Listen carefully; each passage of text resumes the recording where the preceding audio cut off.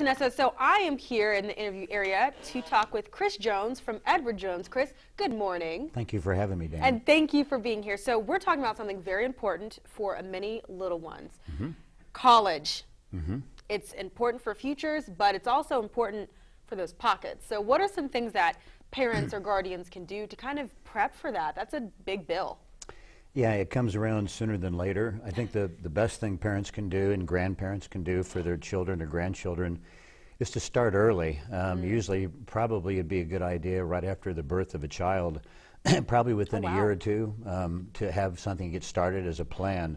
Because when you want to invest for college, you figure you've got 18 years to get ready for it. Yeah. And again, time is money, so the sooner one can get it started with a plan, the more likely they'll have more prepared for the financial burden of what college will cost. And so starting as early as you can, that's a really good tip. But plan. So what would be a good plan to do to start saving up for a kid's college experience? There's been a plan that's been enacted in recent years that it's called a 529 Education Savings Plan. And these plans are designed specifically to put money away for children when they're young and in school, but to put money away for what will be used for college down the road.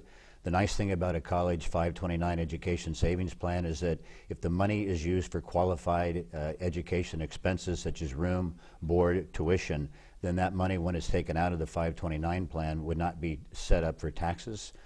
So therefore, it's a good way to save money that you wouldn't have to worry about the taxation that goes on with it. So that's just a good way for people to get started. That's a really good idea. So are there any other plans other than the 529 that parents could maybe look into if they're a little late to the start, if you're supposed to start within the first year? Besides 529 plans, there would also be custodian accounts that parents and grandparents can set up for their children and or grandchildren. Now those are not the same as a 529 education plan, because when you put money into a custodial account, that money eventually when it comes out will be considered to be taxable income.